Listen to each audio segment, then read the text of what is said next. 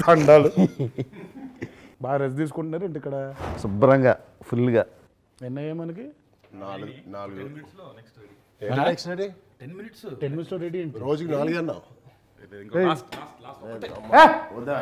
Please. కాదు ఆయన ఎందుకు అలా కూర్చున్నాడు? ఆయన వాడచ్చు కదా. ఈ కాడి నుంచి నాకు ఫుల్గా ఉంది. కాడి నుంచి మమ్మల్ని 4 వేసి ఇంకో 4 వేసి మీరు ఒకటి చెప్తారా? కాదండి, ఇప్పటి నుంచి నాకు 4-5 ఉన్నాయి ఇంటర్వ్యూలు కంటిన్యూస్గా. నేను ఈ రోజుకి వైట్ ఫ్లాగ్ ఊపేశాను. మా ప్రభు నన్ను వదిలేని ఇంటికి నేను పోతా. బేబీ నువ్వు ఏదైనా ఉంటే నువ్వు కానీ చేసుకో. ఏం లేదు. అవును, రాజమౌళి అండ్ చరణ్ కాంబినేషన్ ఒకటి జరగాలి, బాగుంటుంది. RRR. నన్ను వదిలేను కాదు, మాకు ఓపిక లేదు. బెంగళూరు ఈవెంట్కి డ్రెస్సింగ్ ఏంటి? ఏం డ్రెస్ వేసుకుంటున్నాం? డ్రెస్సింగ్ ఏదైనా కన్నడ భాష మనవడదు కదా సార్. మాట్లాడితే మామూలు ఏ కలర్ వేసుకుంటున్నాను? నేనా మిలిటరీ జాకెట్ అనుకుంటున్నా, క్యామోఫ్లాజ్. మీది? నువ్వు మిలిటరీ జాకెటా? అంటే కాదు, ఎంట్రీ అప్పుడు కొంచెం లైటింగ్ మీది బ్లూయిష్ కైండ్ ఆఫ్ లైటింగ్, నీది ఆరెంజిష్ కైండ్ ఆఫ్ లైటింగ్. మీకు దండం. ఎంట్రీలో మీరు పట్టించుకోకండి. గట్ట స్టేజ్ ఎక్కి చేస్తాం, మళ్ళీ దానికి రీషూట్ దుబాయ్లో చేద్దామని. లేదా రేపొద్దున మనం అక్కడ స్టాచ్యూ ఆఫ్ యూనిటీ దగ్గరికి వెళ్తే అక్కడ చేద్దాం ఎంట్రీ అని. మీకు దండం. గట్ట వచ్చి వస్తాం. అది లైవ్, ఇంక దానికి చేసేది ఏం లేదు. ఈ ఎంట్రీ నేల మీద లేకపోతే గాళ్ళలోనా? చేద్దామా పైన? ఊరికే నువ్వు అసలు పడుకో, కాసేపు నువ్వు రెస్ట్ తీసుకో, సైలెంట్ అయిపో. అది నాకు నిద్ర వస్తుంది కొంచెం. ఎక్కడైనా మీకు ఏదైనా కావాలా? కాఫీ పెట్టా? కాఫీ నువ్వు పెడితే విషయం కూడా తాగుతాను. ఏం బాబులు ఇక్కడ ఏం పెట్టారు? పక్కనే ఉందేమో చూడు, 2 డ్రాపులు పాయిజన్ వేసి ఇచ్చాయి. కాదు చరణ్, మిలిటరీ జాకెటా? మిలిటరీ జాకెట్ నాది. లోపల లోపల మొత్తం మిలిటరీ గెటప్ ఏంటి? లోపల లేదు. కాదు, బాగుంటుంది అది ఆరెంజ్ లైట్లో మిలిటరీ జాకెట్. సార్ దానికి టెస్ట్ షూట్ పెడతారండి ఇప్పుడు? కాదు, ఆ లైటింగ్ లో అది, ఆ లైటింగ్ స్కీమ్ లో అది బాగుంటుంది. క్యామోఫ్లాజ్ జాకెట్ అది, గ్రీన్ అండ్ ఆలివ్ గ్రీన్ ఆ కలర్ ఉంటుంది. మీరే వేస్తారు చెప్పండి. నాదేదో ప్లెయిన్ కలర్ సంథింగ్. నేను ఆలోచిస్తున్నాను మంచి కొంచెం, అంటే ఆ బ్లూయిష్ కైండ్ ఆఫ్ లైట్లో బాగుండేటట్టు చూడండి అంటున్నా. మీది bluish kind of light, తారక్ది చరణ్ది బ్లూలో blue బాగానే ఉంటుందిగా. నాకు కాదు, ఆయన అడిగాడు కాఫీ. మీకు వద్దా? ఇంకో గ్లాస్ ఉన్నది. ఏంటిది కాఫీయా? బ్లాక్. నీకు? నాకు ఇదేదో చొంపుంది ఏదో. కాఫీ వాసన బాగుంటుంది కానీ టేస్ట్ చిరాకు. తమిళనాడులో తమిళ్, కర్ణాటకలో కన్నడలాగా, అమృత్సర్లో పంజాబీ, అహ్మదాబాద్లో గుజరాతీ, ఇవన్నీ కూడా మాట్లాడబోతున్నారా? ప్రాంప్టర్లో వేస్తా ఉండండి. నాకెందుకో కొంచెం ఈ వెదర్ చేంజ్ వల్ల జలుబు వచ్చేలా ఉంది. నేను ఇంకా టెస్ట్ చేసుకోలే, వాళ్ళ రిజల్ట్ రాలా. కోవిడ్ రాదులే, జలుబు వచ్చింది మ్యాక్సిమం. నాకు ఫీవరిష్గా ఉంది జక్కన బాగా. మీయేనా డ్రెస్లు? పంజాబీ ఏం మాట్లాడతాం బస్సు. అవును సార్, అది మావే. ఇక్కడికి ఎలా వచ్చినాయి? ఇది ఎవరిది? నాదే. బాగుంది ఇది. కాకపోతే ఇది దీనికి కాదుగా, ఈవెంట్కి కాదుగా. ఈవెంట్గా జక్కన, లేకపోతే మామూలుగా ట్రిపుల్ ఆర్ వేసుకుని తిరుగుతావు ఏంటి? ఈవెంట్ కాదు. ఇది బాగుంది, ఇది చాలా నచ్చింది కలర్. Sir మీదేనేమో sir? కాదు, నాది కాదు. నాది ఎవరిని లేదా? అది నాది. 3 నాదే చరణ్. కాదు, ఇది కొంచెం బాగుంది, అది నాది. ఈ కలర్ చాలా బాగుంది. చరణ్ చరణ్ ఇదే నాది చరణ్. ఎవరు అవి? ఆ 3 నాయే కదా, ఆయనకు చెప్పు. కాదు కార్త్, అది నాకు బాగుంది, నాకు కొంచెం పంపి. ఇది ఈ కలర్ కూడా చాలా. ఇంటర్వ్యూ నువ్వే చేసేసుకో. నావి సార్. అమృత్సర్కి నువ్వే వెళ్ళిపో, వడోదరాకి నువ్వే వెళ్ళిపో, నన్ను వదిలే హ్యాపీ. వద్దులే, ఆ షర్ట్ కోసం అన్ని చోట్లకి నేను తిరగలేదు. నన్ను వదిలే. అమ్మా జక్కన్న, అమ్మగారిని అడిగితే ఇంకోటి ఫ్రీగా ఇంటికి పంపిస్తారు. సరే, ఇది రిలీజ్కి coming to the main theatre. అంటే ఏంటి, ఆర్టీసీయా లేకపోతే? RTC cross road. అంటే మా యూజువల్ది we go to Bhramaramba. Morning shows 5 o'clock 6 o'clock. రావాలని ఉంది సార్. ఎలా రావాలో మీరు చెప్పండి. జక్కన్న ఏ థియేటర్కి వెళ్తే నేను ఆ థియేటర్కి వెళ్ళిపోతున్నాను అంతే.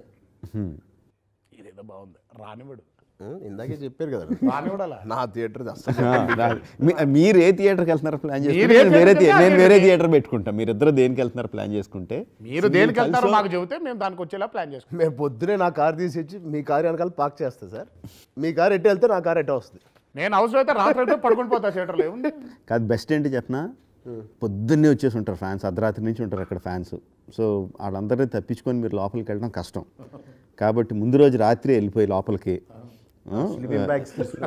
స్లీపింగ్ బ్యాగ్స్ వేసుకొని రాత్రి థియేటర్లో పడుకొని పొద్దున్న వచ్చేసరికి మీతో పాటు ఇంకొంతమంది జనాలు ఆల్రెడీ ఉంటారు.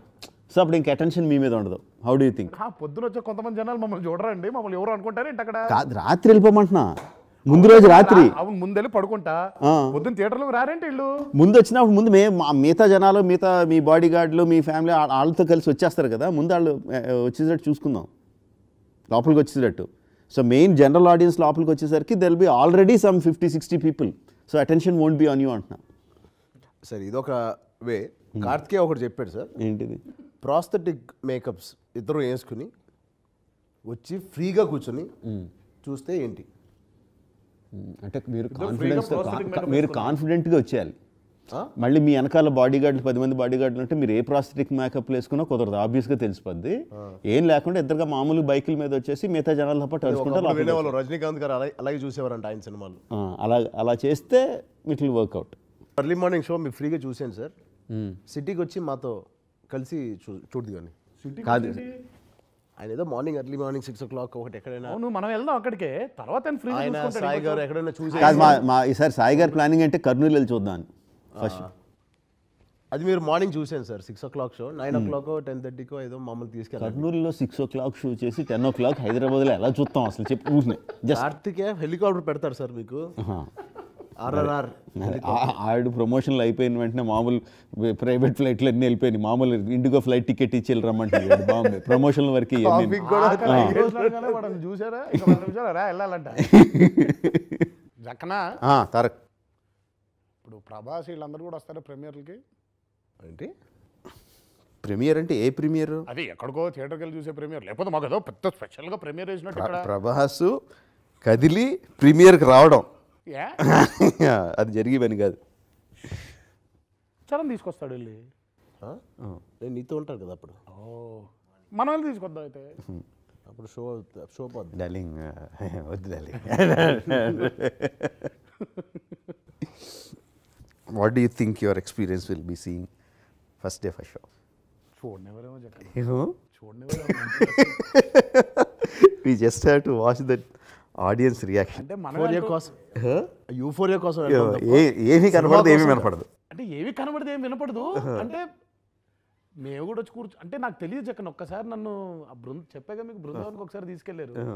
వెళ్ళి కూర్చొని అలా చూసి వచ్చా. ఏంటంటే సినిమా చూడట్లేదు, ఇటు నేను అందరు అటు తిరగండి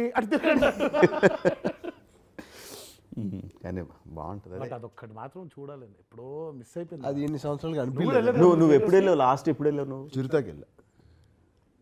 ఫస్ట్ సినిమాకి తర్వాత అసలు ఫస్ట్ డే ఫస్ట్ షో చూడలేదు థియేటర్లో. అసలు మామూలుగా జనాలతో చూసావు థియేటర్లో? అదే చిరుతాకి చూసా. చిరుత తర్వాత నీ సినిమాని ఆడియన్స్తో కలిపి చూసావా? చూడాల. మీరు ప్రీమియర్ షో వేస్తే మాకు దగ్గర మేము క్వైట్గా అక్కడికి వచ్చాం. మొత్తం ఇండస్ట్రీ వాళ్ళు అది అంతే. అదే నేను జనరల్ ఆడియన్స్తో అంటున్నాను. లేదు అసలు కనీసం చిరుతని చూసాను నేను, అది కూడా చూడలేదు ఇప్పటిదాకా. చూడాల ఇప్పటిదాకా. Missing a lot. మీరు తీసుకెళ్ళట్లేదు నన్ను, అందుకే ఇప్పుడు ఈసారి ప్లీజ్ కొంచెం మీరు దగ్గరుండి ప్లాన్ చేస్తే మాకు కూడా నమ్మకం ఉంటుంది. కానీ షూటింగ్ మాత్రం బాగా ఎంజాయ్ చేశాను. లాస్ట్కి వచ్చేస్తున్నా. మీకేంటి ఇది ఈజీ స్టెప్లే, అసలైన స్టెప్లు మళ్ళీ అక్కడి నుంచి ఉక్రెయిన్ వెళ్ళి చెయ్యాలన్నా?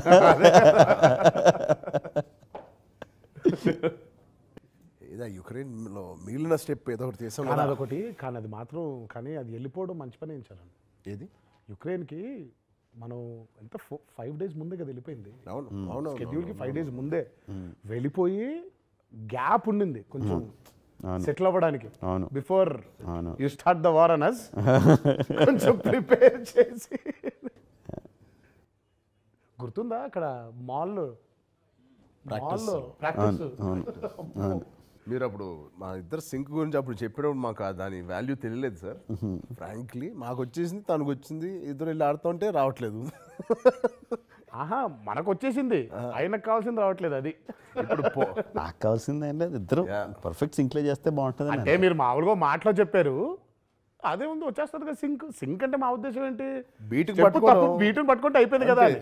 అప్పుడు అర్థం బీటుని కాదు, మనల్ని మనం పట్టుకోవాలి. పోస్టర్ చూస్తే మన ఇద్దరు ప్యాంట్లు కూడా ఒకటే స్టెప్ వేసినాయి. అది టూ మచ్. అది మరి అసలు ఇంకా అమ్మో అది ఏంటో అది అలా కుదిరిపోయింది. అవును కాదు మరి ముందు ఎత్తర జెండా షూట్ చేశాం కదా, ఎత్తర జెండా చేసినప్పుడు యాస్టీ సింక్ వచ్చింది కదా, పర్ఫెక్ట్ సింక్ వచ్చింది కదా. ఎక్కడ hardly one or two times కొంచెం సింక్ అవ్వలేదు అనుకున్నది. మేబీ అందుకే, లేకపోతే ఇంకా టైం పట్టేసేదేమో. వచ్చింది అంటున్నా సింక్ అసలు ఇద్దరిది ఒకే మూమెంట్లో ఉంటుంది కదా. ఉంది ఆల్మోస్ట్, బట్ అది అట్లా కాదు కదా జక్కన్న. అంటే మీరు ఇలా చేస్తారు కాబట్టి అక్కడ కూడా చేసేస్తారు, టక్కున ఒకలా చేసేస్తారు అనుకున్నాను. అది వేరు కదండి, అది మాకు తెలియలేదు సింక్ అంటే ఏంటా అని. అంటే వన్ మోర్లు అడుగుతున్నాను, అదైతే ప్యాకప్ చెప్పేసిన తర్వాత మళ్ళీ రమ్మంటున్నాను, ఇలాంటివి కాకుండా అలాంటివి అవి కొంచెం ఇరిటేషన్, పీకల వరకు కోపం వచ్చేసింది ఏదన్నా ఉందో ఒక్క ఇన్సిడెంట్ 3.5 yearsలో నా మీద? వచ్చింది, నాకు వచ్చింది. చెప్పను చెప్పండి ఏమవుద్ది. చెప్పను. నాకు మాత్రం ఆ రోజు బాగా ఒంట్లో బాగాలేనప్పుడు వల్లిగాడితో ఫోన్ చేయించి ఆల్మోస్ట్ కింద కూర్చోబెట్టి నా ఆఫీస్లో కిందకి ఒంట్లో బాగాలేకపోతే ఇక్కడ 1000 ఆర్టిస్టులు వెయిటింగ్ అని చెప్పినప్పుడు కొంచెం కోపం. ఎప్పుడు నేను అన్నాను కార్తికేయతో, 1000 ఆర్టిస్ట్ ప్లేట్ సెపరేట్ తీసుకో, ఇటు నా ప్లేట్ సెపరేట్ తీసుకో అన్నాను. మీకు అదే ప్రభాస్ అంటూ ఉంటాడు, యాక్టింగ్ నేర్చుకోరా అంటే ఎయిటింగ్ నేర్చుకున్నాను డార్లింగ్ నేను అంటూ ఉంటాడు. మీకు వచ్చి చెప్పింది చేసి యాక్టింగ్ చేయకుండా అంటే బ్లూ మ్యాట్లో సెపరేట్ లేయర్ తీసుకోండి, అదే ఎక్కువ చెప్పకూడదు అందుకనే ఆర్టిస్టులకి సీజీల గురించి అట్ల గురించి. యాక్టర్స్కి ఎడిటింగ్ రావడం ఎప్పటి నుంచో ఉంది సార్, కృష్ణ గారి టైం నుంచి ఉంది. నాకు ఒక్కటే అసలు ఏముంది, నాకు కోపం అంటే నాకు అదేంటో తెలియదు. కానీ అసలు ఈ 3.5 years అని ఇది కాదు, అసలు ఇన్ జనరలే నాకు నీ మొహంలో ఎంపతి కనిపించదు, ఇరిటేషన్ వచ్చేస్తూ ఉంటుంది. ఎంపతి కనిపించదు నాకు, కనిపించకూడదేమో. నాకు అదొక్కటే నాకు కంప్లైంట్ అంటే జక్కన పైన. అది ఏమో కనిపిస్తే మనం లోపల ఉంటుందేమో, ఉంటుంది, కనిపిస్తే మనం రిలాక్స్ అయిపోతాం కదా. నువ్వు బాగాలేవాడు, పాయింట్ బి నోటెడ్. మా ఎందుకు రిలాక్స్ అవుతాం, మళ్ళీ అయినా కదా మనం మొదలు పెడతాడు, మళ్ళీ బత్తే వచ్చుకునే అంతేలే. ఆ రోజు మళ్ళీ ఈ రోజు కంపెనీ కనిపించింది, రేపు లేదు అయిపోయింది కదా. ఏంటంటే నా కాన్స్టెంట్ ఫీల్ చెప్పిన అంటే అది లాజిక్కో ఇల్లాజికల్ అది పక్కన పెడితే మెంటల్గా ఈరోజు ఈ షార్ట్లు తీయాలి అని ఫిక్స్ అవ్వలేదు, ప్లాన్ చేసుకుంటాం. టార్గెట్ ఉంటుంది, ఒక టార్గెట్ ఉంటుంది నెంబర్ ఆఫ్ షార్ట్. అది అవ్వకపోతే లోపల నుంచి ఒక గుబులు తన్నుకొచ్చేస్తూ ఉంటుంది ఆ నెంబర్ ఆఫ్ షార్ట్స్ అవ్వకపోతే. అంటే we know how much we are spending per day. అంటే like at an average we're sending like 50 lakhs a day. We are ఎన్ని షార్ట్లు ప్లాన్ చేస్తాం, ఒక్కోసారి ఓన్లీ 10 shots ప్లాన్ చేస్తాం, right, because of the setup అదంతా. So each short 5 lakhs కదా. అంటే ఆ రోజు అది అవ్వకపోతే అంత వేస్ట్ అయిపోయినట్టు, అంత డబ్బు వేస్ట్ అయిపోయినట్టు కదా. ఆ టెన్షన్ కాన్స్టెంట్గా ఉంటుంది. ఇప్పుడు మీరు వచ్చి ఏదో నొప్పి వచ్చిందని చెప్పారు, ఎగ్జాంపుల్ చెప్తాను, ఏదో తనకేదో తల నొప్పి వచ్చిందని చెప్పాడు. So if I pay empathy to that then నిజంగా నేను ఫీల్ అయ్యాను అనుకో దానికి, ఓకే రెస్ట్ తీసుకొచ్చారని అనాలి. దట్స్ న్యాచురల్ థింగ్, ఎవడన్నా అనాలి. రెస్ట్ తీసుకో అంటే నాకు రెస్ట్, మిగతా 4 షాట్లు మిగతా 5 షాట్లు ఇదంతా ఆ టెన్షన్ వచ్చేస్తూ ఉంటుంది. కొంచెం లాజికల్గా ఆలోచిస్తే అరే హీరో ఆ నొప్పితో చేస్తే ఇంకా పెరిగితే ఇంకా ఎక్కువ నష్టం అవుద్ది కదా అనేది కామన్ సెన్స్. బట్ లోపల వచ్చేస్తూ ఉంటుంది గుబులు, నొప్పి అంటే ఇప్పుడు వెళ్ళిపోతానంటే ఇవన్నీ ఆగిపోతాయి, ఇవన్నీ ఈ లోపల స్టార్ట్ అయిపోద్ది. అందుకని I try to keep my face అసలు పోకర్ ఫేస్ సార్లు వచ్చేసిందో కోపం అసలు అంటే పోనీ ఏదో అట్లీస్ట్ నేను ఇంకోటి అంటే కానీ నేను చరణ్ ఇద్దరం కూడా పిచ్చి సాకులు చెప్పేసి ఏదో స్కూల్ నుంచి వెళ్ళిపోయే టైప్ కాదు కదా.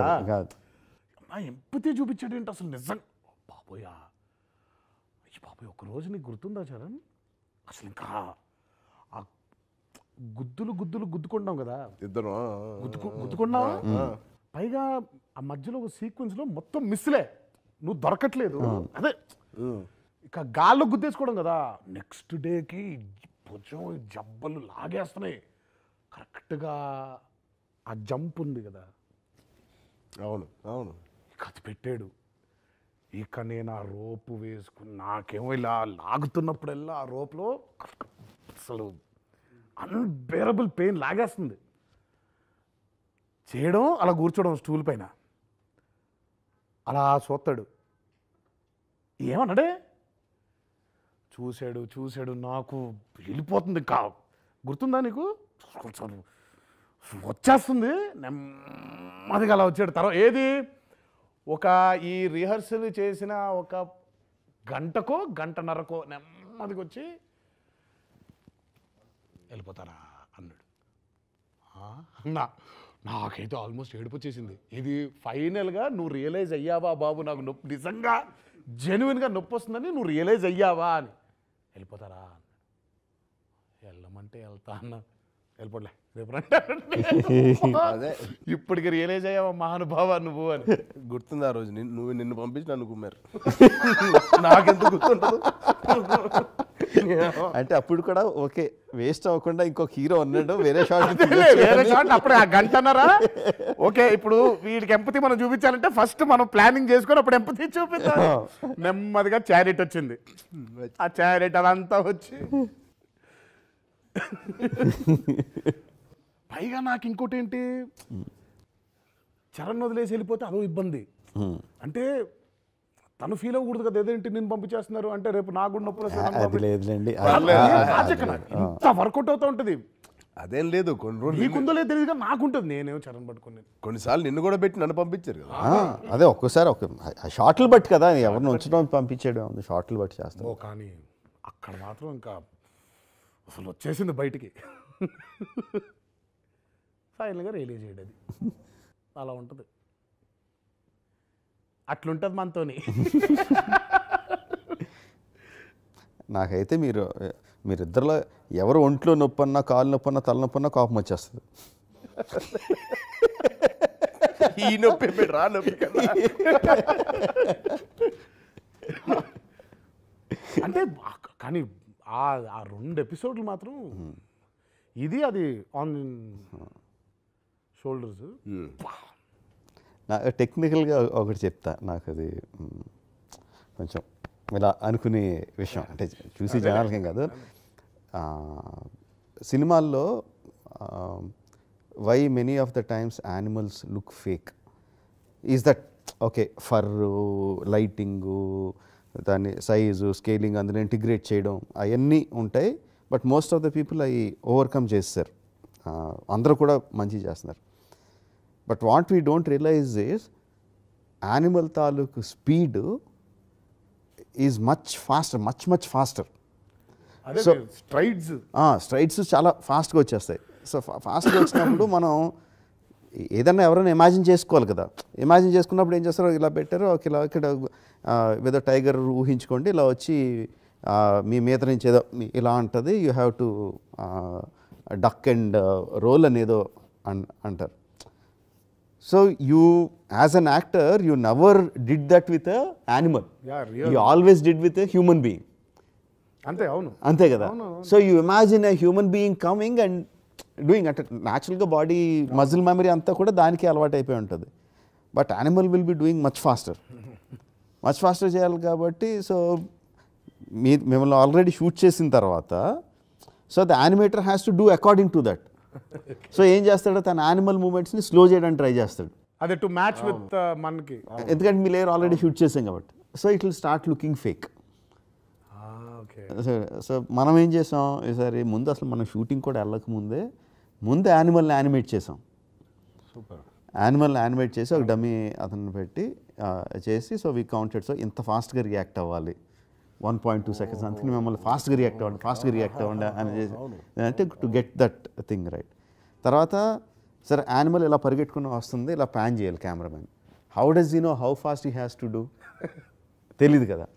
అందుకని మామూలుగా వాళ్ళకి ఇది ఉంటుంది, కెమెరాలు ఆటోమేటిక్గా ప్యాన్ అయ్యి సిస్టమ్ అది ఉంటుంది, which is dam very expensive.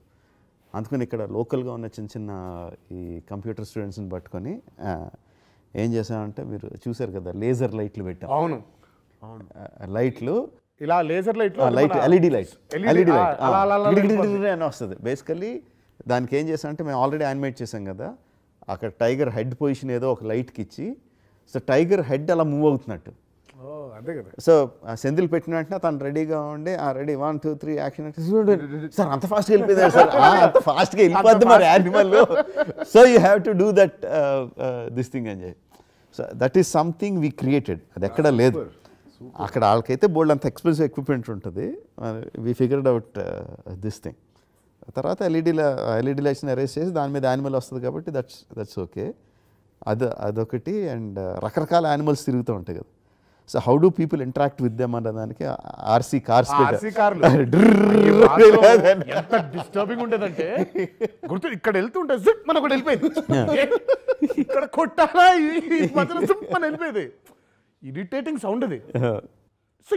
అని మరి జనాలకు తెలియాలి కదా, లేకపోతే ఎలా రియాక్ట్ అవుతారు, ఇమాజిన్ చేసుకొని రియాక్ట్ అవ్వాలి. యాక్టర్స్కి ఎక్స్పీరియన్స్ ఉన్న యాక్టర్కి మీకే కష్టమైతే జూనియర్స్కి వాళ్ళందరికీ ఎలా తెలుస్తుంది, how can the react without అది లేకుండా. బ్లూ క్లాత్ ఇచ్చి పరిగెట్టమంటే అది యానిమల్ స్పీడ్ ఉండదు, యానిమల్ స్పీడ్ ఉండదు. అందుకని బేర్ వరకు పెట్టేవాళ్ళం, బేర్ అంత ఫాస్ట్గా వెళ్తుంది కాబట్టి బేర్కి ఒక మనిషిని పెట్టేవాళ్ళం. వుల్ఫ్ గుర్తుందా, కుక్కలు ఇంత గొడవలో మధ్యలో కుక్కకి బాల్ వేస్తే దానికి రియాక్షన్ జనాలు ఇదే దానికి పర్ఫెక్ట్ రియాక్షన్. అవి వుల్ఫ్స్ కదా. కానీ బేసిక్గా ఊరికే అసలు మీరు ఏంటి అసలు ఇప్పుడు ఆ ఎల్ఈడీలు, ఈ ఆర్సీ కార్లు ఇవన్నీ ఉన్నాయి కదా, అసలు ఏంటి ఎలా అసలు ఇవన్నీ?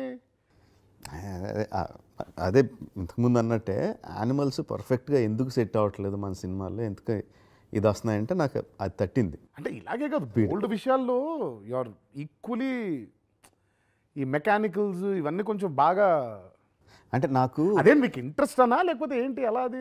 అంటే నాకు సబ్జెక్ట్ అంతా తెలియదు కానీ ఏదో తేడా ఉందని తెలుసు. అండ్ వీ హ్యావ్ సాబు గారు who is like a master mind in all subjects. అంటే సడన్గా పాస్ట్ లైఫ్ల గురించి మాట్లాడమని చెప్తారు, ఆథెంటిక్గా సంబంధం లేకుండా. ఆర్కిటెక్చర్ గురించి అయినా చెప్తారు, యానిమల్స్ గురించి అయినా చెప్తారు. శ్రీనివాస్ మోహన్ గారు హూ అండర్స్టాండ్స్ మన షూటింగ్ కండిషన్స్, మన shooting limitations, how we work అన్నది తెలుసు. డైరెక్టర్ ఏమనుకుంటున్నాడు, ఎక్కడ ఫుల్ ఇంట్రెస్ట్గా ఉన్నాడు, ఎక్కడ మనం అడ్డుపల్లు వేయకూడదు, ఎక్కడ we can put a stop అన్నది ఆయనకు తెలుసు. అండ్ ప్రతీక్, మీకు ఎక్కువ టచ్ ఉండదు ప్రతీక్తో, అవర్ మెయిన్ కాన్సెప్ట్ గై. దానికి unimaginable amount of knowledge on human and animal anatomy. Human being ఎంత కదగలడు, ఎంత కదిలితే బాగుంటుంది, యానిమల్ ఎంత కదలచ్చు, ఎంత స్ట్రెచ్ చేయొచ్చు, ఎంత స్ట్రెచ్ చేయకూడదు, అవన్నీ బాగా తెలుసు. ఇవన్నీ చేయకముందు తనతో కాన్సెప్ట్స్ అవన్నీ వేయించుకొని చేసుకునేవాళ్ళం. సో ఎక్స్పర్ట్స్ని పెట్టుకోవడం చాలా చాలా ఇంపార్టెంట్. మనకి ఎంత ఉన్నా వాళ్ళ ఎక్స్పర్ట్స్ని తీసుకొని వాళ్ళ ఇన్పుట్స్ తీసుకొని. అంటే ఓన్లీ యానిమల్స్ అని కాదు చెక్కన, ఇప్పుడు నువ్వు ఆ రోజు వెళ్ళిపోయి వచ్చారని నీ ఇట్ సైడ్ ఆఫ్ ఫైర్ది అయిపోయింది కదా, ఇప్పుడు వాటర్ది అసలు ఆ విజువల్ చూడాలి. అసలు ఆ పైపులు లిటరల్గా అనకొండస్ పైకి లేచి అలా మనం అనుకున్న ప్రెషర్కి డ్యాన్స్ చేస్తే ఎలా ఉంటుంది, అయ్యి బాబోయ్ అసలు నేను అంటే అసలు అది ఎలా వస్తుంది కరెక్ట్గా, అది ఎలా తిరుగుతుంది అసలు, అయ్యి బాబోయ్. అది నాకు ఒకసారి మనకు ఫస్ట్ ఇంట్రడ్యూస్ చేసింది పీటర్ హెయిన్, కంప్రెసర్ కొట్టడం. కంప్రెసర్ ఒకసారి ఏదో పెట్టి షార్ట్లో అది వదిలేసి వెళ్ళిపోయాడు, క్లోజ్ చేయకుండా.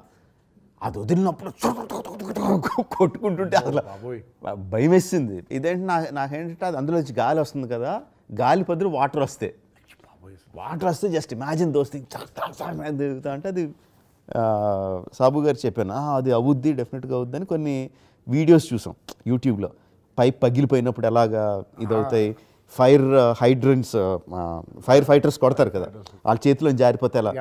నాకు ఈ గాలిలో ఆడాలండి అని అడిగాను.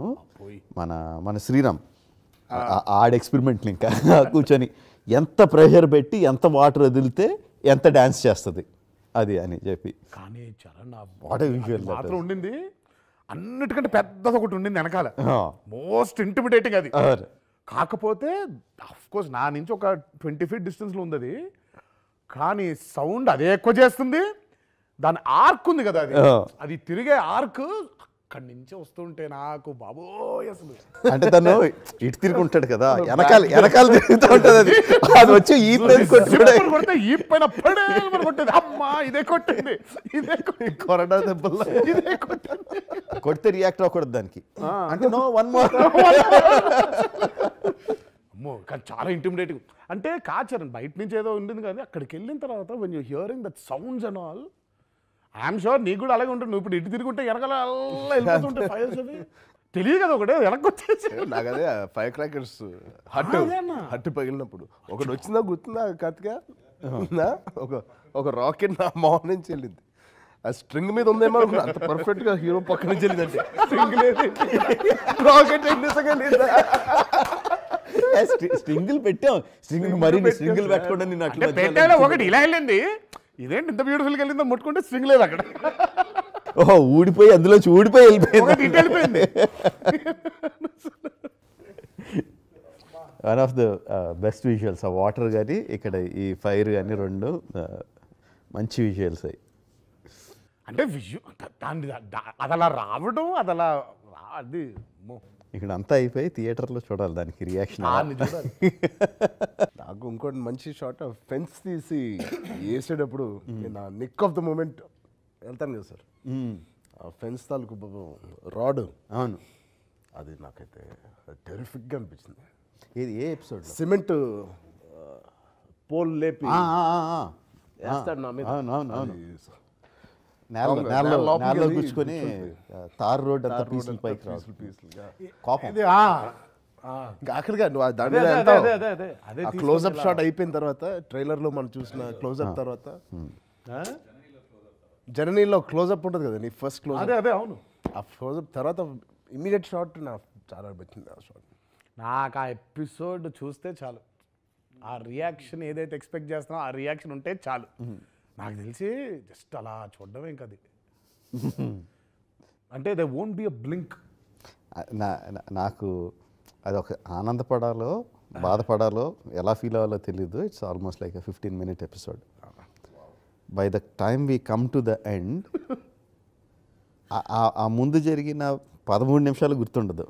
Last 2 minutes of the interaction between you two, just the emotional close-ups of 13 జరిగింది, 2కే కదా, 2కే. బట్ అంటే రికార్డింగ్ చేసేటప్పుడు ఇదంతా అరే వీళ్ళిద్దరు ఇంత కష్టం, ఇంత 65 నైట్లు కష్టాన్ని వీళ్ళిద్దరూ 2 నైట్లలో లాగేస్తున్నారు మొత్తం అంతా.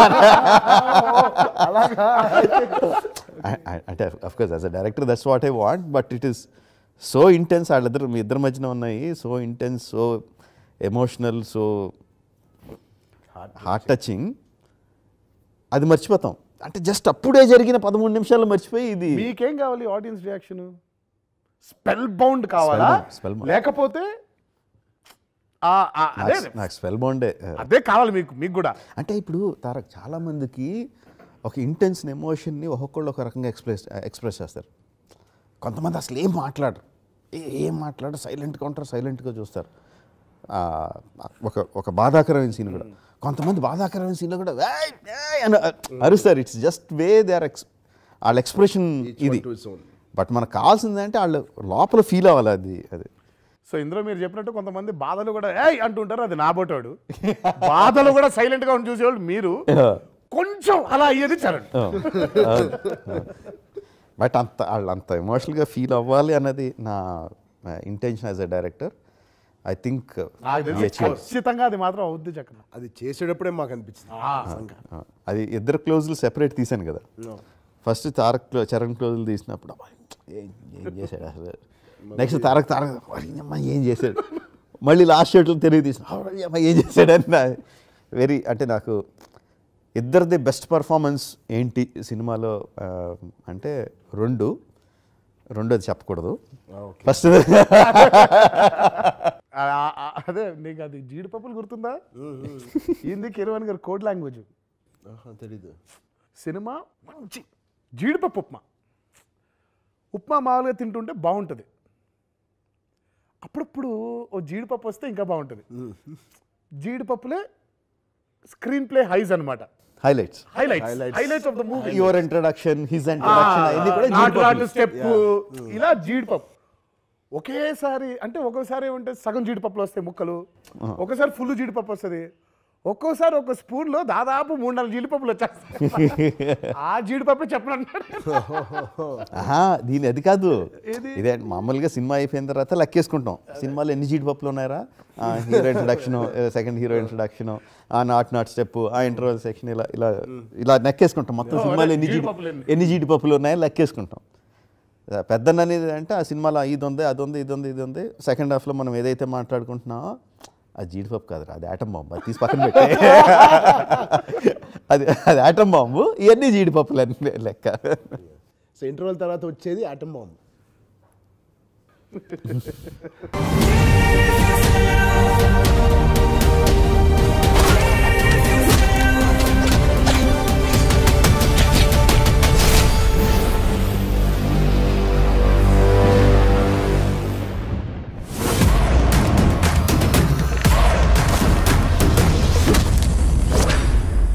Brace yourself.